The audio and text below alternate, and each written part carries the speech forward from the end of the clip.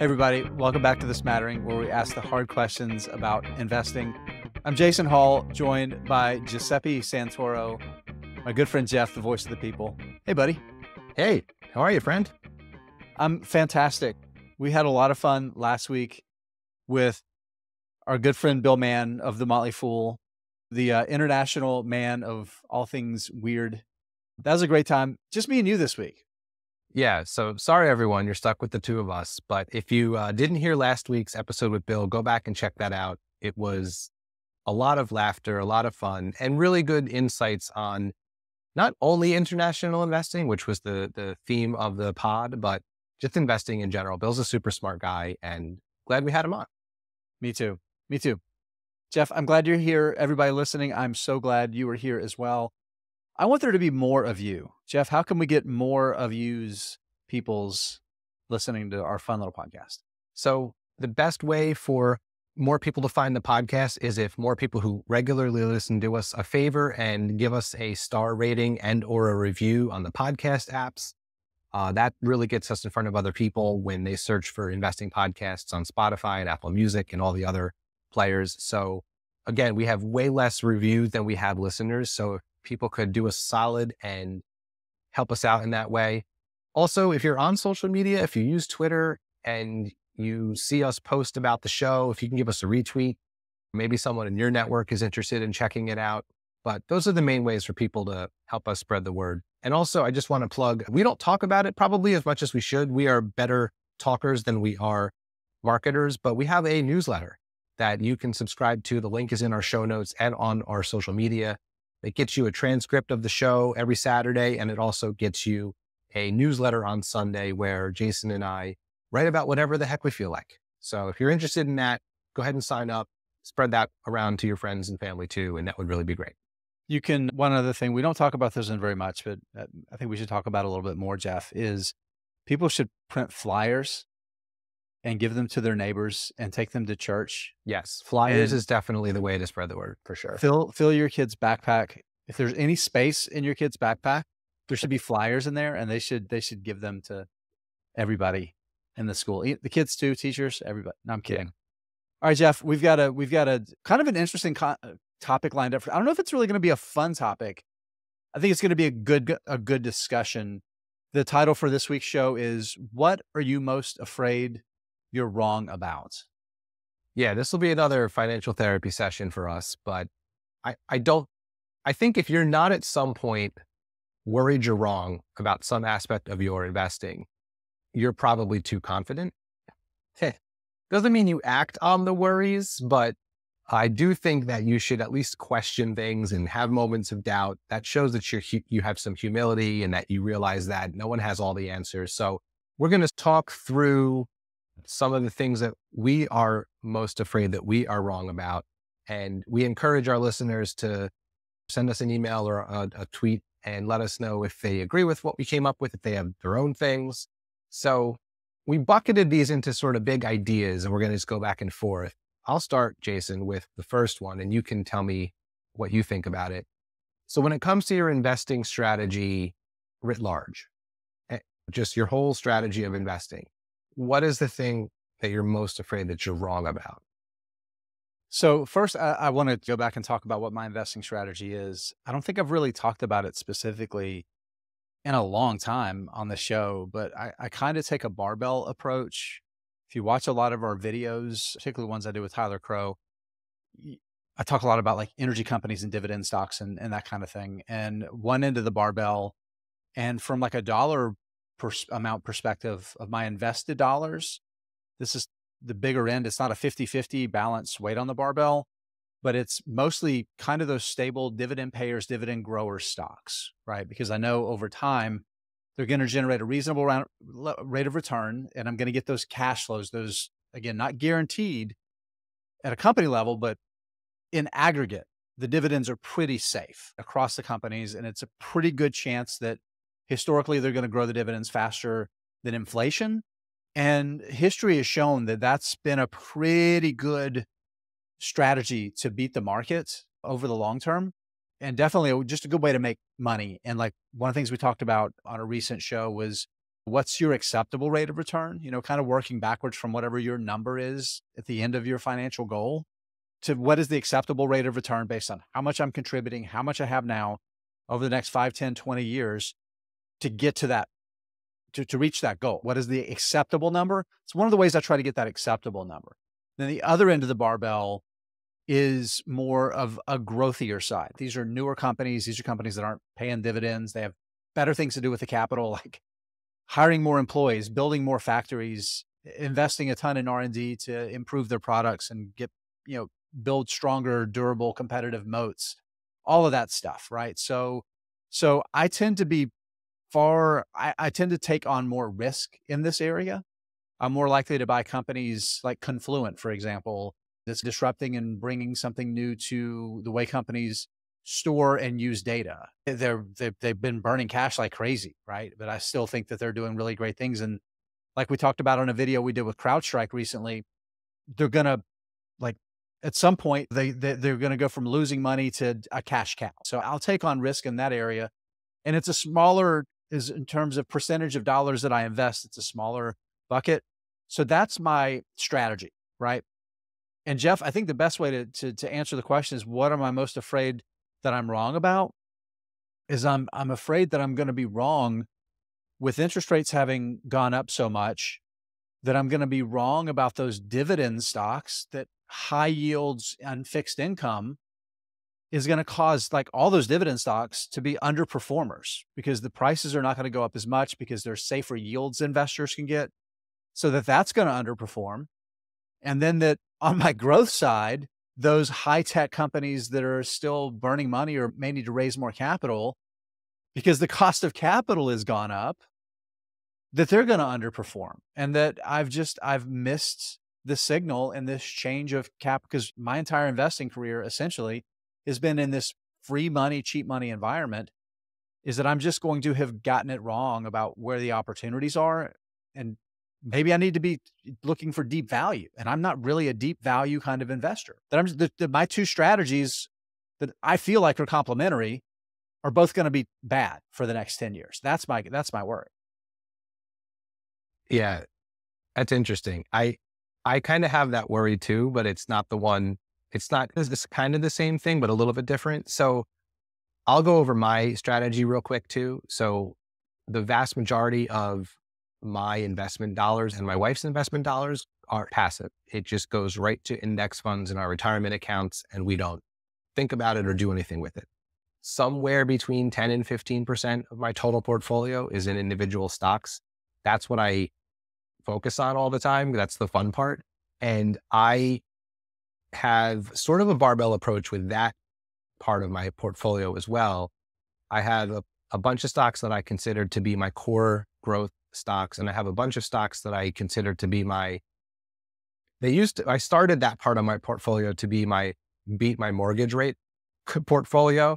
And the whole idea was, can I put together a basket of stocks that can earn more than the, I don't know, 2 point whatever I'm paying for my This was interest rate. back when money was free. Right. Right. And we thought it would stay free forever, and we were wrong. So Yeah. you've for good reason, you've shifted the focus of those investment dollars. Right. So I ended up doing it for that reason, but what it ended up being was sort of the safer side of my portfolio. Just like the barbell, it's a lot of dividend paying stocks. It's a lot of more reliable blue chip kind of companies.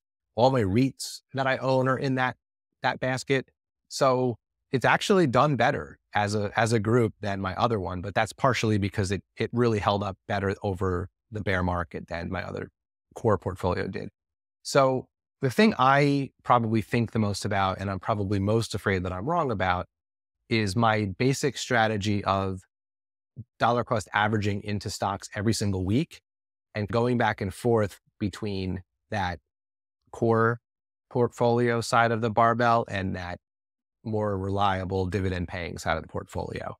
And so I have a way of figuring out, like, over the course of a month, more money goes towards the growthy ones than the safer ones, but I buy every week. So I'm constantly trying to think like, okay, what makes sense to buy today?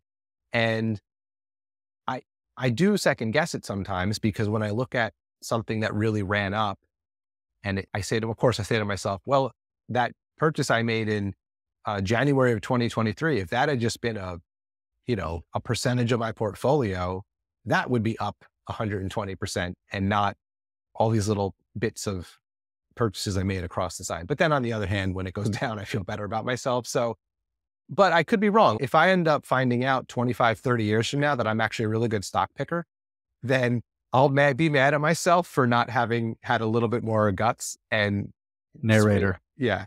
He wasn't a good stock picker. If I end up being average, I'll be happy that I was a dollar cost averager. So Interesting, Jeff, because you know what that reminds me of? It's like the eating, dieting, weight loss theory. You remember you go back, I don't know what it was, maybe 10 or 20 years ago, there was this idea that you should eat like small meals, like every hour or two, you should eat like little small meals. And now what is everybody talking about? It's fasting, right? It's what do they call it? What's the intermittent fasting? Intermittent fasting, right? And that's actually, I do that. I've been doing it for years just because like I've never been a big breakfast eater during the week anyway. So it just works out. It's like, you know what? I don't need to eat after 8 o'clock because I'm fat. Intermittent fasting, just sleep. You know, yeah, that's basically it. It's how we evolved. It's like we went to sleep, so we stopped eating, and then we got up and we ate all the food before. And now we got to go find food, right? Right. So yeah. but it's like you're trying to figure out, Jeff, because you know what? Right now, you're the old fad of eating little tiny meals all the time, and maybe you need to be an intermittent faster investor. Yeah, I don't know. We'll see. I have a feeling it'll evolve over time. The other thing I'll just mention real quick, and it's tied into the second half of our show. We're going to talk about cash after our break. So stick around. We have a nice discussion about how much cash you should need coming up later. But the other thing I do think that's related to this whole buying every week, dollar cost averaging strategy that I have is, should there be some weeks where I just don't buy something because nothing's compelling, or I feel like everything I want to buy is overvalued, and maybe I should just park that cash and buy twice as much next week or 3 times as much 3 weeks from now when I don't feel like there's a really compelling thing I want to go buy. So those are the kind of the 2 things I think of the most in terms of being afraid I'm wrong about something about my strategy. So I like that a lot, Jeff, because it's interesting because, you know, you've kind of, and we've almost branded you a little bit on the show as the guy that buys something every week. And your process has already evolved. You've talked about it in the past couple months here on the show that you would buy several things, right? You take these itty bitty tiny bites of multiple stocks, and you've started to find more of your own conviction. And now you buy a stock, right?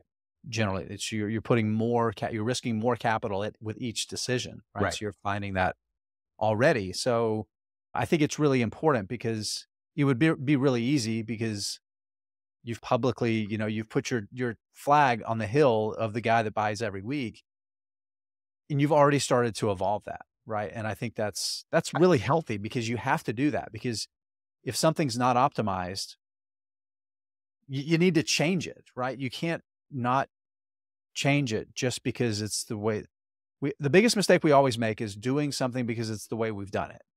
Right. And I think the biggest reason I buy every week is not because it's actually less that I'm scared to make a decision and go into a stock with a little bit more conviction or a little bit more capital. It's that I feel like it prevents me from feeling like I have to time the market. Right.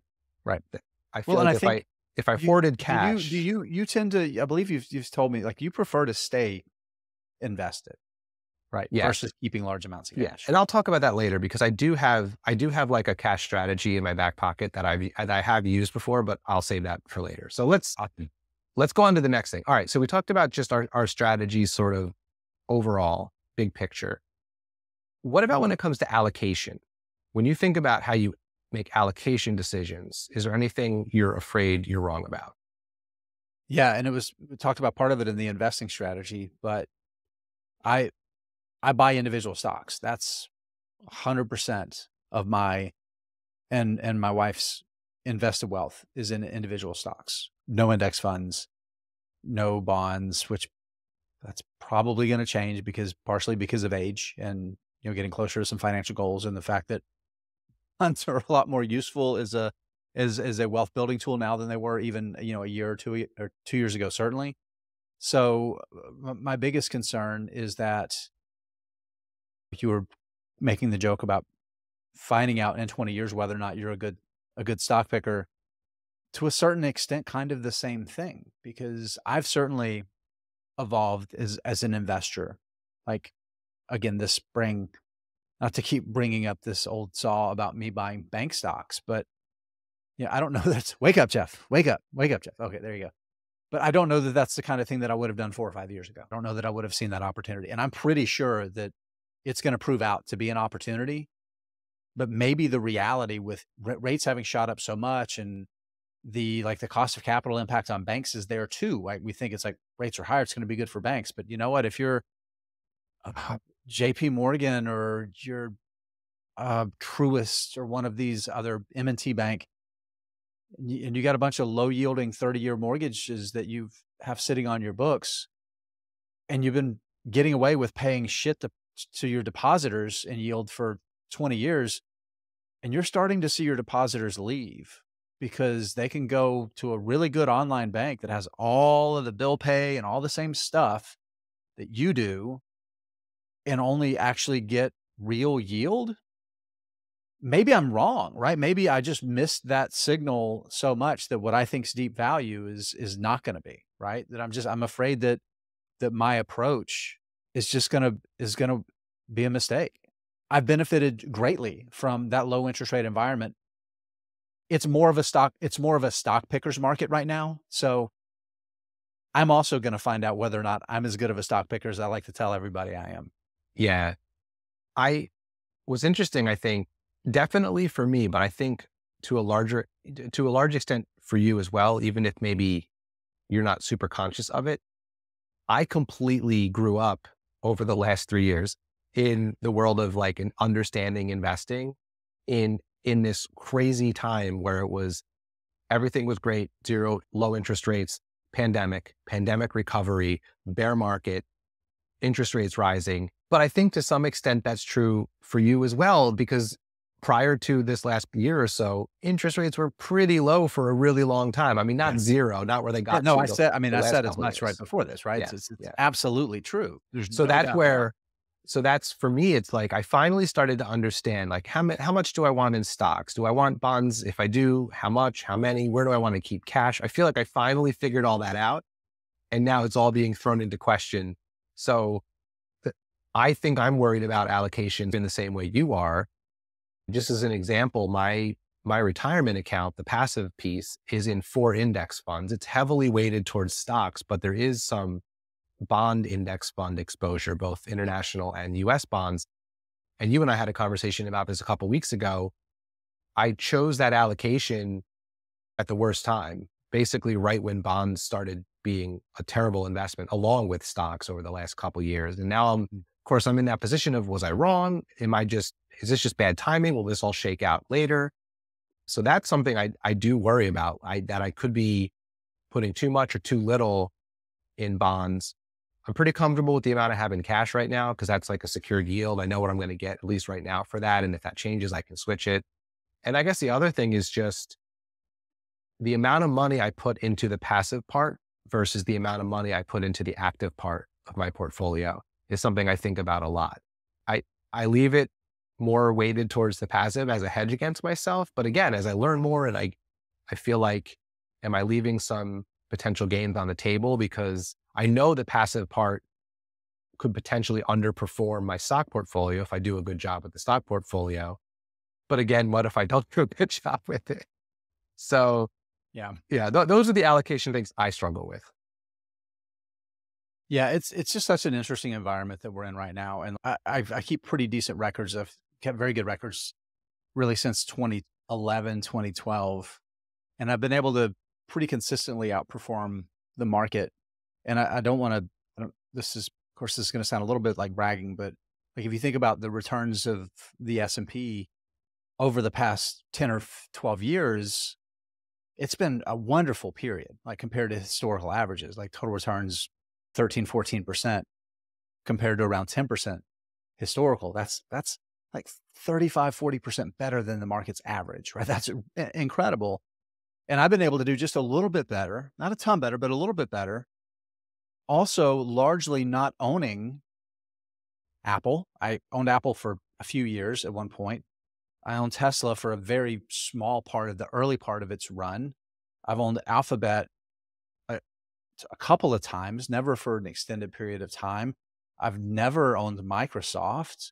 So you look at the biggest stocks by market cap, the ones that if you bought the index funds, you did really well, largely because they really lifted the market. They were a lot of those incremental gains.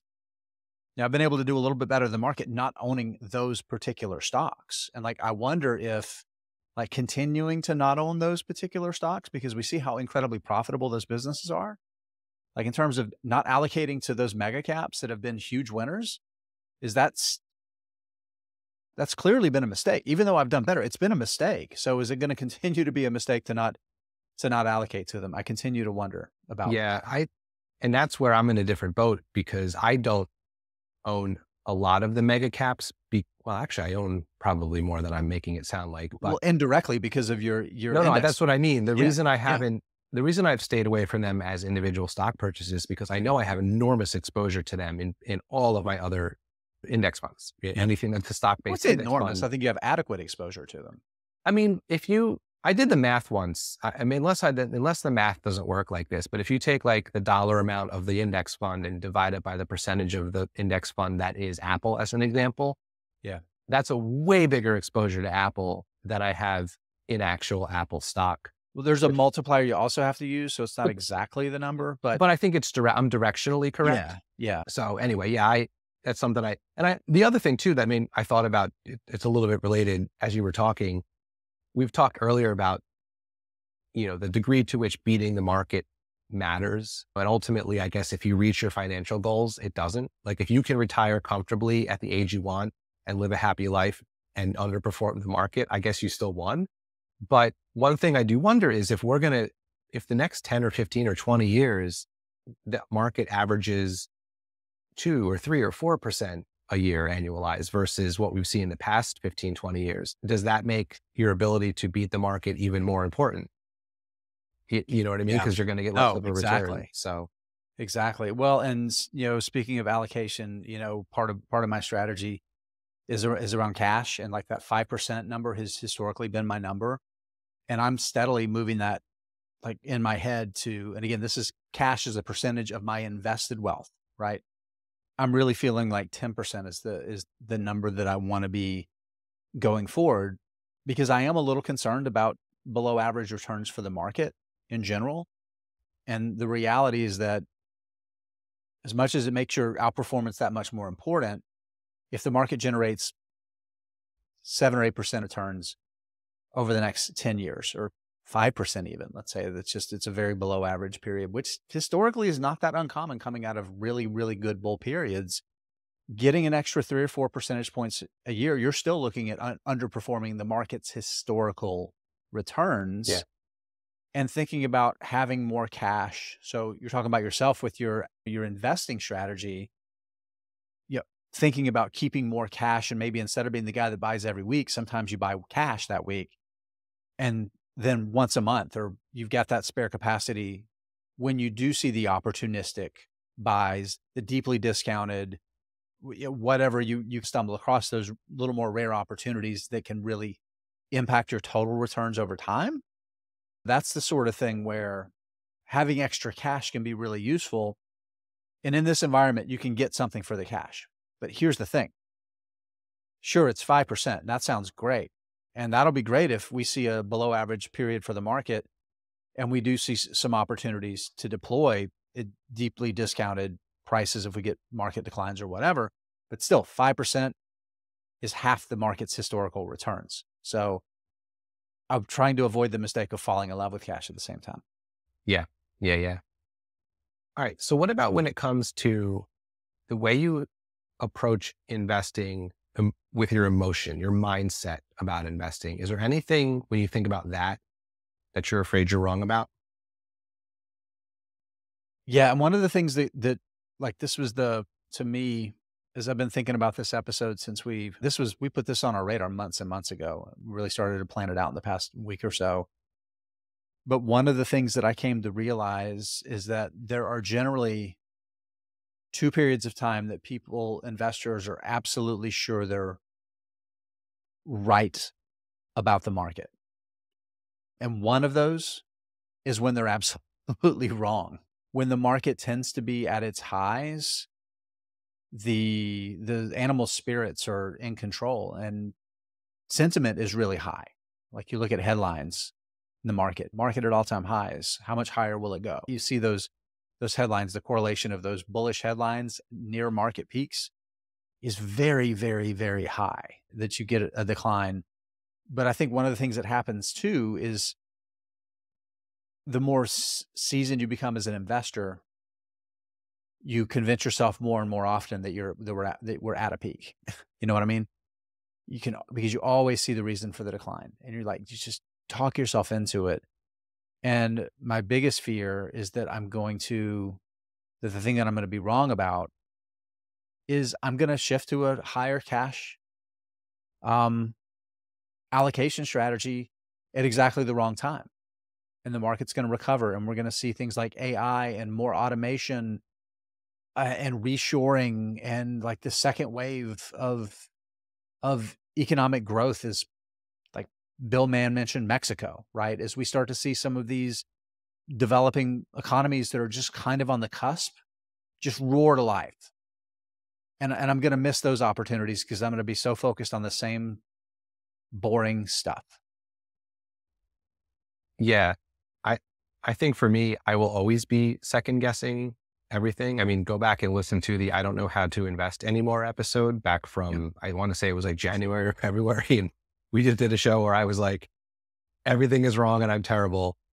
And I worry that at some point I'll think that and then make a decision based on it. Like I hope, like a bad decision. I hope I don't do that, but I'm worried that at some point maybe I'm so lost that I do.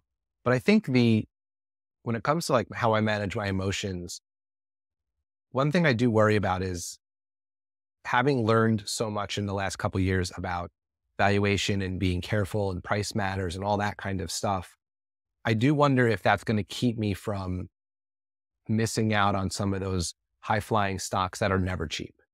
Yeah. If you go back and look at, a lot of big winners, you can find points where you could have bought them at what were considered or what would still be considered lofty valuations. And because the companies were so great, it worked out. Now, you have to be right. It has to be the right company. It's not every company. I'm speaking I don't want people to overgeneralize what I'm saying, but I think the downside of learning more and being really careful and understanding valuation and things like that is you could end up actually being too conservative in certain things. So I do worry about emotions in that sense. And I also, I've wanted to do an episode for a while about trusting your gut or not trusting your gut. We should think about doing that in the future. I think it'd be an interesting conversation. But Yep. I think when I started, I was a little bit of more of a gut investor. And that came from a point of having no actual knowledge. And so then you tell yourself, ignore your gut, use your brain when you learn more. But I don't know, there's been a few times, and this is completely anecdotal. There's been a few times where my gut has told me to buy something and I didn't for whatever reason. Then I go back and look 6 months later and it's up 80%. So I'm Right. like, man, I should have trusted my gut. Now, what I don't do is the opposite, which is remember where I thought I should buy something, go back and see that it was down 80%. But I don't know. It's just that whole balance between like your brain and your gut and what you've learned versus how you feel about something. I think that's, Yeah. One of the things I've had to deal with my entire investing career is that I'm very optimistic about people and about humanity, and I'm very pessimistic about markets. So having to like blend those two kind of built-in biases that are emotionally based, I guess, is, I just hope I can continue to kind of find the balance there. yeah, yeah. So one of the things we had on our list here was, what are you most afraid you're wrong about when it comes to beating the market? But I think we covered that in the earlier answer. So I'm going to pivot to something different. What about specific stocks or sectors or parts of the market? Like, let's get down to that level. Are there any specific stocks that you are afraid you're wrong about that you can think of off the top of your head? Well, I mentioned banking, right? So I've already talked a little bit about that, and you can go, for those of you that just listen to the podcast that don't watch this on YouTube, never been to our YouTube channel, but I've done a couple videos recently with Tyler Crow. I followed the renewable energy space for a very long time, and kind of the realities, like the solar panel makers and a lot of like the solar companies have been very bad investments over the longer term, like the past 10 years. And we've just seen a recent shift to where the industry is starting to consolidate and there's opportunity there. But the one area that's always been really appealing to me is these yield cos. These are companies that like they invest in and own and develop like the renewable energy assets. So like the wind farms and the solar farms, sign these long-term contracts and sell the power, and yield is that you own them for the dividend that they pay, and they grow the dividend over time, right? That's the whole, like, the thesis. The cost of capital for those businesses has gone up tremendously with interest rates having gone up. Part of the thesis for owning them, again, the dividend yield, there's safer yield people can get now with T-bills. You get a 30-day treasury giving you over 5% yield, and that's as safe as it gets. And as a result, the stock prices for a lot of those have fallen, just as we've seen with like REITs and other commercial real estate has been undervalued as interest rates have gone up. We've seen the same thing happen with these yield cos. Jeff, the problem is for the yield cos to grow, they have to borrow money or issue equity, right? That's the two ways that they raise capital to acquire and to build and develop these facilities. Their cost of capital has gone way up. And for some of these that are like subsidiaries of utilities and other companies like that, they're not as useful anymore because their dividend yields have gone up because the stock price has fallen, interest rates have gone up, so cost of capital is higher. And I think that the thesis still holds pretty true, particularly like for Clearway Energy is one that I've talked about a lot and I own a decent amount of, and then Brookfield Renewable. I'm a huge fan of Brookfield, and partly because I think even with cost of capital higher, like the way that they're subsidiaries of Brookfield, and Clearway is a subsidiary of a private investment. I can't remember the full name of it, but it's a private investor that owns it. I think that their thesis is still held true, but if I'm wrong about that, that's a pretty sizable amount of my wealth that's going to underperform. Yeah, I thought about this question in two ways, both like sector or type of stock. And also I have a couple specific examples. So the big one for me is still expensive tech stocks is the best way I can put it, because Yeah. so much of my portfolio was tilted towards those during the crazy run up because I was new and everything was exciting and I was buying things at 60 times sales and doing crazy things, which is part of the bubble. And then everything crashed and I realized I was dumb and bought things that were too expensive and I learned a lot. But I know some of those companies will end up being okay. They'll shake out. I'll buy them at lower valuations over time and kind of shake out my cost basis and I'll be all right. I just worry I'm wrong about which ones I've chosen to discard of and which ones I've chosen to put more money into. And just, I worry about that expensive, high flying, high multiple tech sector in general. Is that just a product of the last 10, 15, 20 years?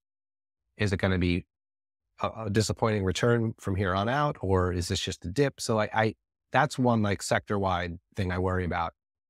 I have two specific stocks that I can't, I think I'm right. I think they're going to be great. But they're just so out of favor right now that I can't help but wonder, maybe I'm wrong. Maybe everyone is seeing something that I'm trying to ignore. And that's Boston Omaha and Outset Medical, which are two that are featured in, Outset is in my Smatterfolio, and Boston Omaha, I think, is in the one that you and I chose together. And I go back and look at Boston Omaha and I look at all of the businesses and how they're doing well and growing, and the asset management part of the business is exciting and new, and I'm interested to see where that goes. But it's like every time I open my brokerage account, it's down another 5 or 10%, and I just don't get it.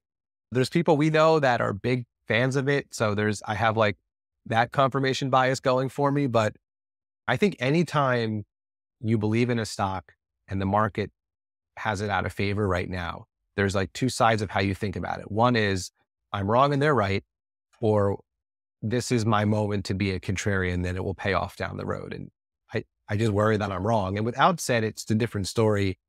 It's still a newer company. They're still building their market Mhm. of selling these home and acute dialysis machines. And I love the story. I think what they're doing is great. It makes perfect sense to me to find a better, more convenient and cheaper way for people to get dialysis. Like, I can't see how that's wrong. But again, it's just down and down and down and down. Even when they put out decent results, it doesn't seem to really jolt the company. So those are two just, I mean, I'm sure there's more if I go digging through my portfolio, but I think the general theme with all of what I just said is when something's out of favor, it's hard to be a contrarian. I mean, I think you have to really have a reason that you believe what you believe, and you have to stick to your guns, or else you just end up missing out on opportunities. I don't know what you think about that.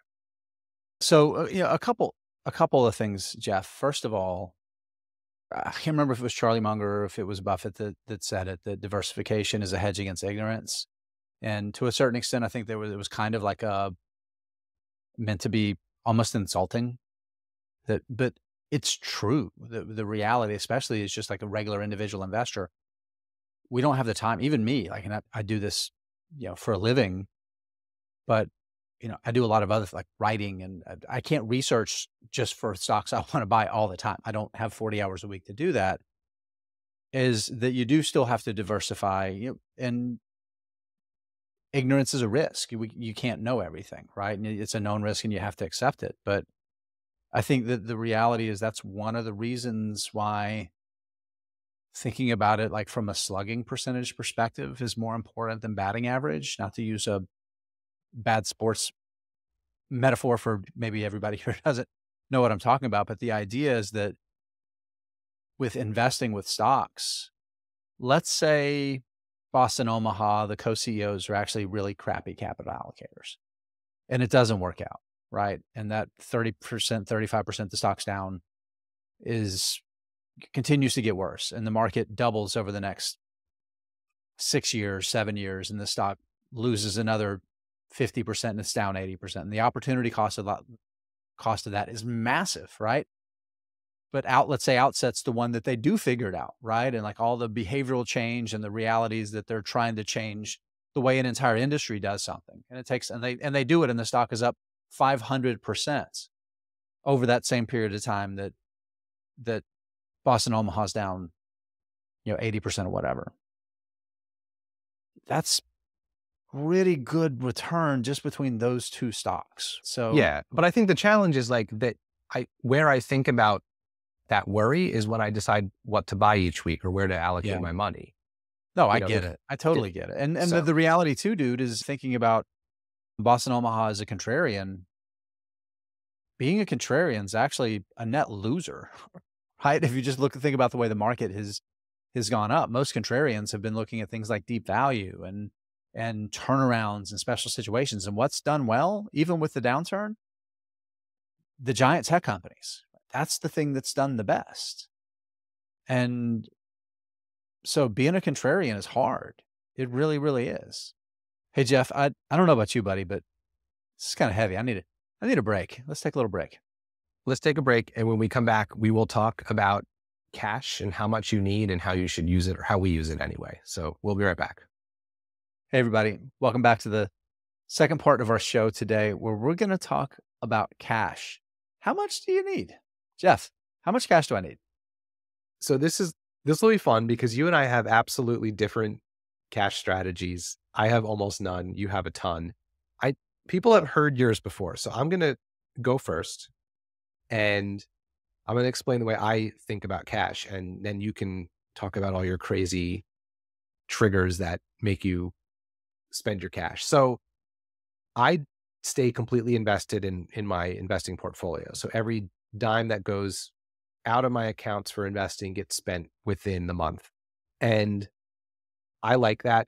I want it to be that way because, as I said earlier, if I started collecting cash, I would then feel like I need to decide, I need to be a market timer. That's how I would perceive it. Whether that's true or not, that's the way my brain would process it.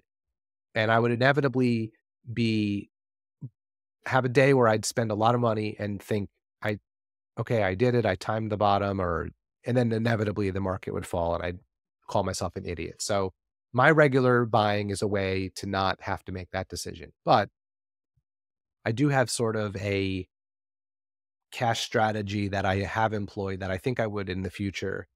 And that's just to take extra money from my savings account and use it to invest. So, and here's why I do that. So I have a day job, which a lot of our listeners know, and I write and do some stuff on the side as a contractor for extra money and because I enjoy it, but I get extra money. I don't need that money to pay my bills. It's extra money. If I didn't have it, I'd be fine. It's nice that I do have it. So I save it, or maybe we take an extra vacation or we go away for a weekend or have a nice dinner. And I know, okay, I have this sort of side hustle cash that makes me feel a little less guilty about doing something fun with my money.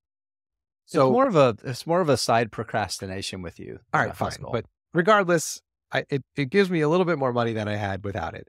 And a couple times when the market was really in the depths of the bear crash throughout 2022, I took some extra money out of that kind of slush fund from my side hustle, put it into my brokerage account, and I bought some more stocks than I normally would. So on my normal buying day, maybe I bought 2 or 3 things instead of 1, and I used some of that extra cash. So I think I do have a cash strategy, but for me, it would really take, I mean, we would have to see significant, it's probably the same sort of triggers that you set for yourself. The market's down 10%, 15%, 20%. I've learned enough over the last couple of years to know that a week when it's down 5, 6, 7% may not be enough for me to do something like that. Mhm. But we go from bear market to bull market, or the market's down 20%, or if we hit like a huge crash, like something fast because of a pandemic or something. I think if I had this strategy in place and I was an experienced investor, I probably would have deployed it in March and April of 2020. Probably not at the exact bottom, but decent way down into the bottom or not too far back up. So Yep. that's sort of the way I think about cash in the short term. And then also in like the extreme environments of a bear market or a big crash. And again, for me, it's not so much for having the dry powder for an opportunity. It's more about it prevents me from feeling like I have to time the market. So I know you have a different strategy. You keep a lot of cash and I joke several episodes ago that you're sort of like a raccoon on meth and you'll just one day I'll get a text from you and you'll be like, I spent X dollars or I deployed 20% of my cash. And We'll go on a stock buying bender. It's you really do, that. you don't, you're like a monk for a Yeah. couple years and Right.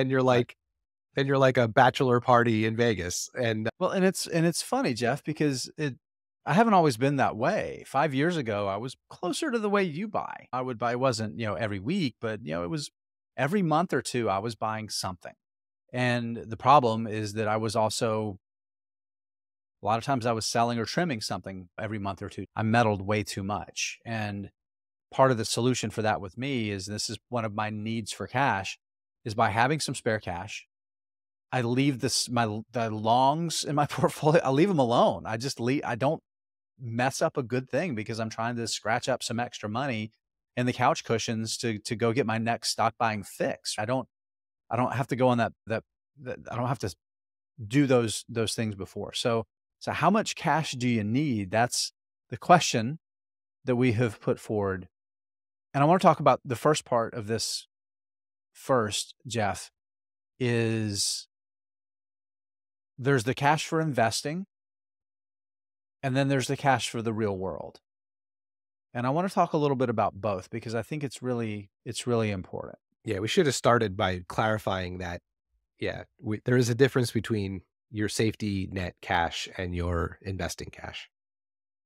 So the safety net, you ask any of the personal finance gurus and they're going to tell you, you want you start get to a month's of expenses and savings. So what's a month's of expenses? It's food, housing, and transportation, right? What do you need to cover those things? I think you put healthcare in there as well, childcare and all this kind of stuff. So you cut it down. It's like, okay, I got about a week's worth of savings. Okay. Over the next year, I'm going to build up to a month. And over the next 5 years, I'm going to build up to 6 months. You buy a house, you have kids, you increase it, get to a point where maybe at some point you have a year's worth of cash in a worst case scenario. spouse loses their job, you get cancer, some really bad thing happens. You have a massive uninsured event, you have to replace a car, whatever it may be, right? The idea is you have a bunch of cash. And then that's just when you're a regular working stiff. The closer you get to retirement, then the real world cash and the investing cash, Jeff, this is something I don't know if enough people really think about. The line starts to blur. Yeah, they kind of merge. Yep.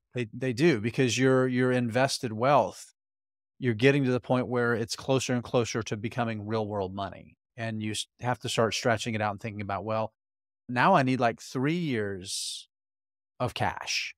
So I need to sell a bunch of stock. And ideally you do that over a 10-year period. You don't do it all the day you retire, because if you retired in, I don't know, March of 2009, when the Dow was down 57% from the all-time high and it would take another 3 or 4 years to recover, that'd be a really stupid time to be raising cash from your retirement accounts, right? So you do it over time. But then there's the cash in your investing accounts, right? Your cash for investing. And I think how much you need there gets a little bit squishier, right? Yeah. And I think that's where I don't know if need is the right word, like, because I don't think you Oh no, need I need that 5% cash. you do, but I don't think the word need is the word for everyone. It's I how agree. much, or maybe we need to add a qualifier. How much cash do you need for you, or something like that? Because for me, I don't feel I need any cash in my investing account. I feel like I can be fully invested, whereas you feel like you need to have that cash, and I think that's just the difference between the two of us. So maybe I don't know if that's the right question when it comes to the investing cash. I do. You bring up a really good point, though. We're not the people to give you this advice, but anyone who's close to retirement, I think 10 years, especially 5 years, you really should talk to someone professional who can tell you, here's how and when and in what way and how frequently and how far out you should start converting things into cash, or at least converting things into safer assets, maybe out of stocks into bonds or CDs or things like that. The other thing I wanted to say about real world cash, like non-investing cash, savings, safety net cash, is this is something I heard on a podcast, and I don't remember where, years ago, and it really resonated with me. Beyond just saving for emergencies, you lose your job, your boiler breaks, you need a new car, all that kind of stuff. There's a lot of little insurance things you buy along the way that you can not worry about if you have a ton of cash in savings for emergencies. So, like, an example I'll give is Apple Care on your new iPhone. That's a compelling thing. People buy it, but I would venture to guess most people never use it, and that's why it's a moneymaker for Apple. But if you just have if you had a year's worth of cash in the savings account and you drop your iPhone off a boat, you can go buy another iPhone, and that Yeah, you sucks. you stop buying Apple Care, you stop buying extended warranties on Yep, appliances yep, and, like, big screen TVs and all that kinda stuff. You stop buying the extended warranty on your used car that's a total scam anyway, like, right. it's amazing, like, when you have money, how much money you actually save. Yeah, you basically self-insure all of that Yeah. minor stuff. Obviously, you don't want to self-insure health insurance, Right, but little stuff right. like that. So I just wanted to mention that. But yeah, so back to the investing cash piece. I don't know. I don't know if, like, how much you need is the right thing, because I could think it can vary person to person. I will say this though, as much as like to stay fully invested, I'd be lying if I didn't say there wasn't times when I wanted to buy more and I didn't have the cash and I thought about selling something so I could buy something else. So I It's get the human impulse to nature, meddle, right? Jason. The I get it. FOMO is real, and and again, this statement is obviously not direct advice to anybody. I'm just a guy with a podcast. Don't never assume that somebody with a platform actually has any expertise in what they're talking about. But no, in all seriousness, I think if you anybody that like if you find that you are the kind of person that you regularly are looking at your portfolio for things to sell or things to sell some of to raise cash to go buy something else, Then you need cash. Yeah, I would agree and with that. you are not retired Yeah. living off of your accounts where that's you're gonna be going through that, like, as a retiree, that's a normal thing to go through, right? Then you're exactly right, Jeff. If you're regularly contributing cash and you're still looking for more cash in other places to buy the things you're interested in, yes. Yeah. So I think you were that person. right? I think Oh, it hell yeah. sounds like your No, I strategy, am that person. yeah. And it sounds like your strategy that you have now for cash is an outgrowth of the fact that you were a meddler and you were Yes. selling things so that you could buy other things. Yeah, no, that's exactly right. So, and it's like, so I need cash, right? I think there's no, and here's the key, right? It's the idea, and I mentioned in the first part of the show, trying to avoid falling in love with cash. I think that's really important too. I'm going to say it again here too. We're getting great yields right now for the first time in most people's like investing lifetimes. My guess is for a lot of people, it 5% still shit compared to the market's long-term returns for stocks, right? Yeah. So you can fall too much in love with cash and it can hurt you in the long term. So finding the amount of cash that gives you the ability to not mess up a good thing, but is not so much that it messes up another good thing, right? Which is the big gains over the long term. Because here's the thing, you go to 20 or 30% cash because you think you're going to get that when the market falls, you get that next bear market, you're going to go out there and you're going to load up and everything.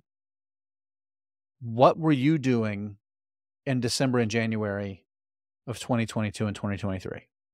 Right? What were you doing? Were you blowing through all of your spare cash and investing it? No, no. Then you don't need 30% cash. Well, the other reason, just to be careful about falling in love with cash is, and I'm sure this is something you've thought of, you could, I think it's reasonable right now to say, for someone to say, you know what, market's still kind of hot. I think there could be a recession. I'm going to have a little more cash on hand. Like if I normally keep Yeah. 3%, I'm going to bump it to 5%. I think that's reasonable. But there is a chance 5 years from now, we are still without recession. Yeah. That's And why, because you know what, Jeff, I think that about the market every goddamn year. Every single year. I think, yeah, yeah, we're going to get a recession. This is finally going to be it. It's going to happen. Let me tell you, I thought in 2022, late 2021, we saw this huge run up in everything. And like all the STEMI money had been largely spent and they were talking about cutting this stimulus and people were having to go back to the real world and like a bunch of debt. Companies are taking on tons of debt. I'm like, you know what? There's going to be a recession in 2022. You know what we got instead? A raging hot economy that gave us 40-year levels of inflation. We got the opposite of a recession, Jeff. That's how bad I am at this. yeah. So So it's just to kind of wrap it up. That's why having frameworks, guidelines rather than hard yes, rules is yes, probably, that's the thing we try to preach on this podcast for people to at least consider and think about. That's why I like your system for cash where it's based on, if the market does this, I will do that. And I also like that for you, I feels like it's a range. mhm, I want to have around 5% cash. I want to have around 2%. It's never like yeah. to the dollar, this amount. What's when precision becomes harmful? Right. Yeah, exactly. So in those rules, just real quickly, if we do get a bear market, I'm going to deploy half my cash. And because there's, you know what, the market's down 20%. There's probably 4 or 5 stocks that I love that are down 30%, right? So, Or 40 or 50. or 40 or 50, right? Yeah. And, you know, if we get a 10% decline before that, like I'm going to be looking because there's probably something I love that's down 15 or 20. So it's using those round number, large market declines from recent highs to find better deals because the market gives you those deals during those periods, right? Those are my rough guidelines, right? Yeah. So, yep. Guidelines over rules. Frameworks help you think. They don't tell you what to do. Love it. All right, Jeff, we did it again. We did it. We said words. Words about things. All right, everybody. As always, just remember, we love to give our answers to these hard investing questions, but it is up to each and every one of you to find your answers or to go find an investing professional and give them money, and you can borrow their conviction and their answers. Only use ours if you decide that they're yours. All right, Jeff, do we believe in them? Always. Always. We believe in you. All right, Mr. Santoro, we will see you next time. See you next time.